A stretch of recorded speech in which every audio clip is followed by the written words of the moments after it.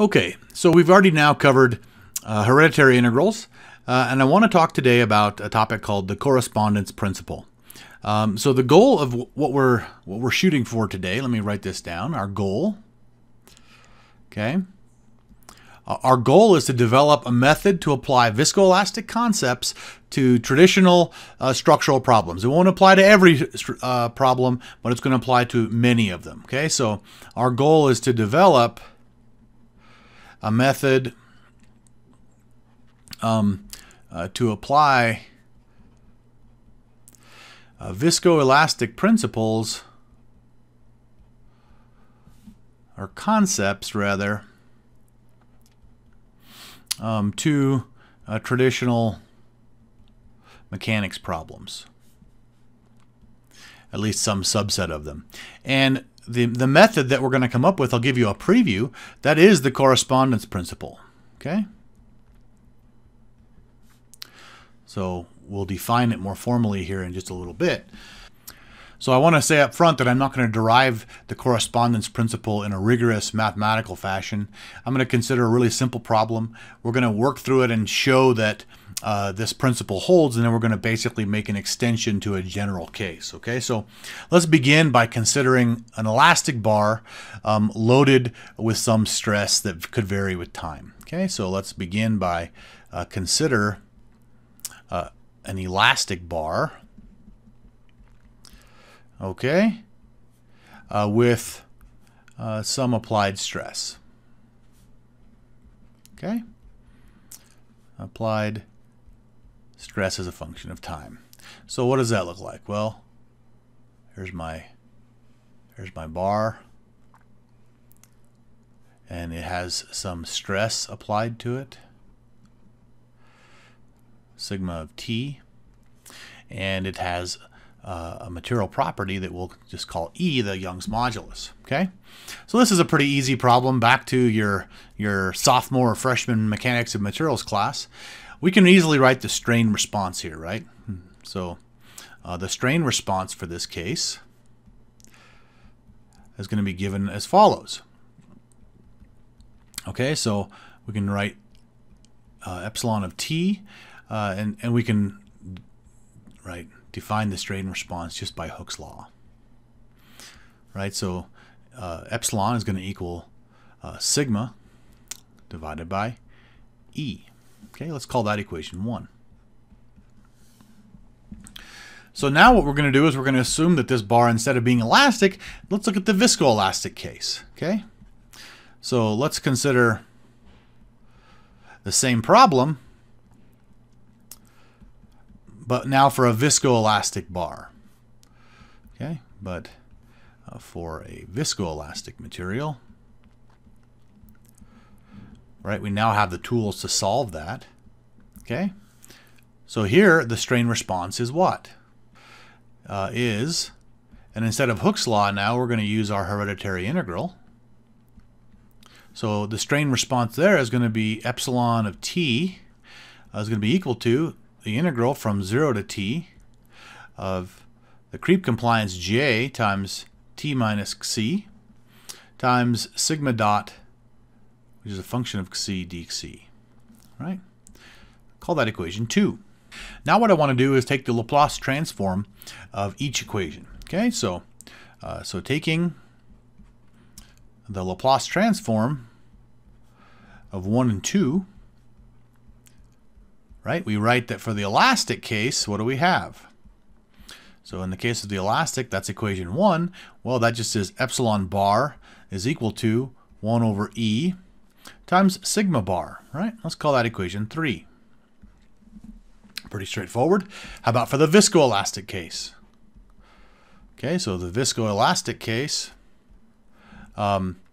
left-hand side still is epsilon bar is equal to, now the right-hand side, this is a convolution integral, right? That convolution integral looks like, if we take the Laplace transform of that, looks like j bar times sigma dot bar, right? Remember our rule for derivatives. So sigma dot bar is just s times sigma bar. So it's j bar s times sigma bar. And we'll call that equation 4. Okay. Now remember, in a previous lecture, we derived the relationship between the creep compliance J and the relaxation modulus Y, right, in the Laplace transform space. So I'll just say recall the relationship between J bar and Y bar, right? And what was that relationship? Well, when we multiplied them together, we said that J bar times Y bar was equal to 1 over S squared. So we can write that J bar S, which is what we see here, is equal to 1 over a Y bar S. Okay, let's call that equation 5. So now I'm going to substitute equation 5 into equation 4. So substitute 5 into 4 to get that now epsilon bar is equal to 1 over Y bar S times sigma bar. Okay, let's call that equation 6. Okay, what I want to do now is I want to compare equation 3 and equation 6. Okay, so let's just do that. So compare equation 3 and equation 6. What do we see? Well, we see that for this problem, at least, in Laplace transform space, the viscoelastic solution is identical to the elastic solution if we just change out Young's modulus for this Y bar S term. Okay, so it's identical to the elastic solution with Young's modulus E replaced by Y bar S. Okay, where obviously Y bar is the Laplace transform of the relaxation modulus. Okay? So this is an example. It's not a proof, but it's an example of a general principle that we're going to call the elastic viscoelastic correspondence principle. Okay? This is an example. Note that it's not a proof, right? Of a general principle called the elastic viscoelastic correspondence principle. Okay, and that's kind of a mouthful. So I'm going to abbreviate that throughout the rest of this lecture as the EVCP, the elastic viscoelastic correspondence principle. Okay, so I'm going to give you the general steps for applying this principle to problems that you can already solve elastically. Okay, so here we go. Okay, the EVCP, the elastic viscoelastic correspondence principle, can be applied to viscoelastic problems in the following steps. Okay, step 1. Step 1 is solve the corresponding elastic problem for whatever properties you want. Okay, so solve the corresponding elastic problem for the desired quantities. Okay, step 2. Take the Laplace transform of the elastic solution. So take the Laplace transform of the elastic solution. Step 3. Replace Young's modulus E with either S times Y bar or 1 over Sj bar. Okay? So replace Young's modulus E in the Laplace transform solution with S Y bar or the equivalent 1 over Sj bar. Okay? Step 4. Solve for any additional quantities that you want in terms of Laplace transform variables. Okay, solve for any additional quantities, okay, in terms of the Laplace transform variables. Step 5. Take the inverse Laplace transform to get the solution in the time domain. So take the inverse Laplace transform to get the solution in the time domain. Okay? Now, let me make a remark. One of the key features of applying any principle to a class of problems is knowing when you can and when you can't do it.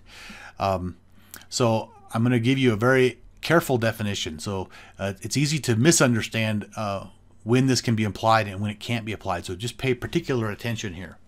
Let me give you the remark. Okay, here's the remark regarding this. The elastic viscoelastic correspondence principle is going to be valid when? Okay, so it's valid if and only if. So if and only if the boundaries between the traction boundary set, okay, or domain, so the traction boundary domain, which I'll denote as gamma sub t, and the displacement boundary domain, which I'll denote as gamma u. Okay, so the elastic viscoelastic correspondence principle is valid if and only if the boundaries between the traction boundary domain, gamma t, and the displacement boundary domain, gamma u, are independent of time. That's the key. So let me say why it can become confusing. Okay, the loads where we're applying the tractions, those can vary in time, and the displacements can vary in time, either or. What can't vary is the domain over which they're applied. That can't vary in time. The domains must remain the same. Okay, so let me just write that as a note, a way to be a little bit more specific. So just the boundary conditions themselves can vary in time. Okay, but the boundary location or the interface between them cannot. Okay, boundary location, or think of that as the interface that separates the traction and displacement boundaries. It cannot vary in time. Okay, so that you might think is as clear as mud. So let me give you an illustration. Okay, so here's an illustration that will help you determine and highlight what I'm talking about. So let me first give you an example of when the elastic viscoelastic correspondence principle is valid. Okay, so here's the valid case. Let's consider indenting a material. Okay, so here is some surface. Okay, I'm going to bring down a cylindrical indenter onto that surface, something like this, and it's going to come down with some force. Okay, and it's going to, if I were to now draw, this is obviously a side view of a problem that is the cylinder. The cylinder makes a boundary. Looks like that, looking down on it. Okay, so the cylinder comes down, it's pushing on this surface, and it makes this connection here. As we push down, this surface must go down with the cylinder, so it's a displacement boundary condition.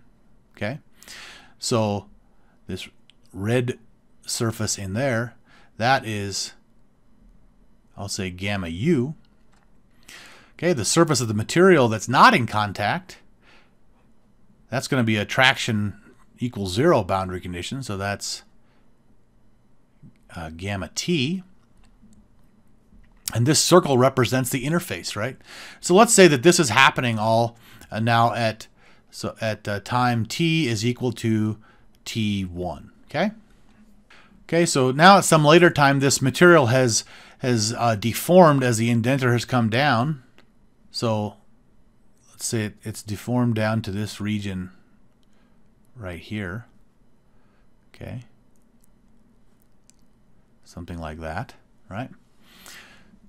Okay, so if it's done that, okay, and here's our indenter coming down, still applying a force, and if I were to project this down, okay, I have the exact same interface, right? So this interface still is gamma u, and then this interface here is still gamma t, and this is for some time t greater than t1, right? So in this case, what does this system look like?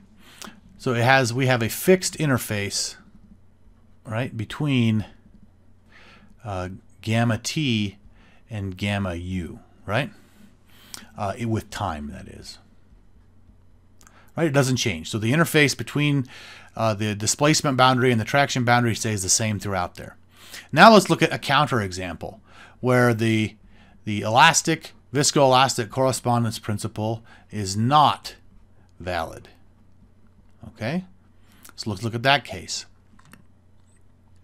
So let's continue on with our indenting problem. So we have a surface here. Except now, instead of being a cylindrical indenter, we're going to indent it with a spherical indenter. Something like that, okay? And maybe we're initially, at time t equals t1, our interface is very small, right? It only makes contact, something like that. So this is our contact region, something like that. Same problem here. This is our displacement boundary condition. This is our traction boundary condition. Okay? And this is still at t equals t1. Let's look at what happens now at some time t greater than t1, where, oops, let me put this, there's a force pushing down. Now that force is pushed down a little bit, right? So there's now my spherical indenter, still with a force pushing down, but now my material looks like this. Okay, something like that. So here's my new boundary, not new, it's still my traction boundary. And now let me project down my interface between the traction and the displacement boundary, right? So there's my displacement boundary. So now that's my new interface as I look down on it. So you can see that the interface between the traction boundary and the displacement boundary grew with time. Okay, so in this case, the interface between gamma t and gamma u changes with time. Okay, so obviously in both cases, right, the boundary condition, let's say on gamma u, is changing. But in this case, it's okay because the boundary doesn't change. In this case, the boundary condition on gamma u is changing, but it's not valid because the boundary itself is growing in time. Okay, so that kind of is trying to illustrate when we can use this principle versus when we can't. Okay, so that sort of sets up the general principle. In the next lecture, we're going to give a specific example for a beam bending problem and show how we can apply this in a simple example.